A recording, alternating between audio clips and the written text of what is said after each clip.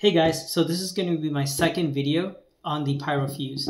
The first video explained what happens when you get into an accident, what happens to the Pyro fuse, and so on and so forth. So on this video, I'm going to show you guys in just a few minutes how to test if your Pyro fuse is good or bad, like if it needs to be replaced. So here we have two Pyro fuses. This is found on the Model 3 and Model Y. And this is found on the Model S and X. So just to give you guys a thing, there's two terminals on each side. And inside there's I believe it's a 2.2 to 2.4 ohm resistor.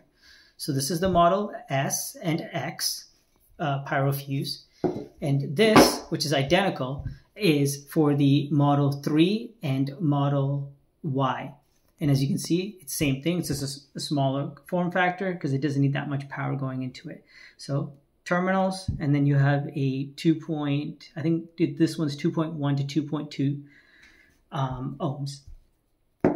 So how are we going to test it? So you're going to need one of these, a voltmeter, and you'll need to set it into what's called continuity mode, which is right here. So you'll see the ohm, you'll see the little sound making thing.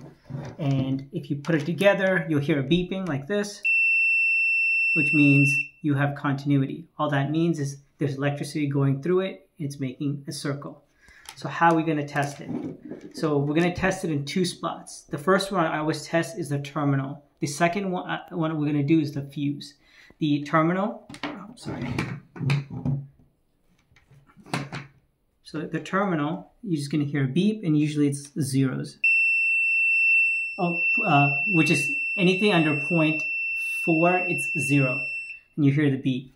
Now the second way to check it is actually on the on the resistor. So on the resistor, it's anywhere between, on the Model 3 and the Y, it's between 2.1 to 2.2, and same thing. Just going to touch it on each ends. And if you look to show it, you'll see 2.1 to 2.2. You may even see 2.3, which means it's functional. It's 100% good to go. And your problem is not the Pyro fuse. I'm going to also show you the same thing on the Model S and X. Same thing. So you'll hear a beep. And as you can see, it's under 0.4. Meaning it's good, but you always want to double check. So I'm also going to check the fuse as well, and I'll explain why in just a minute. And as you can see, you can get anything between 2.1 to all the way up to 2.4. Same thing.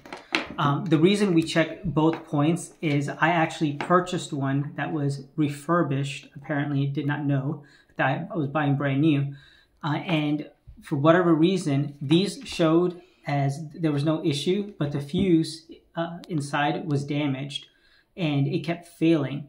And I spent almost a day and a half trying to isolate it. So this is just a good way to make sure when you guys purchase, regardless if it's eBay or whoever, it's a way to verify before you go underneath your car and try to get this installed, only to find out you have a defective or a refurbished one that was done incorrectly.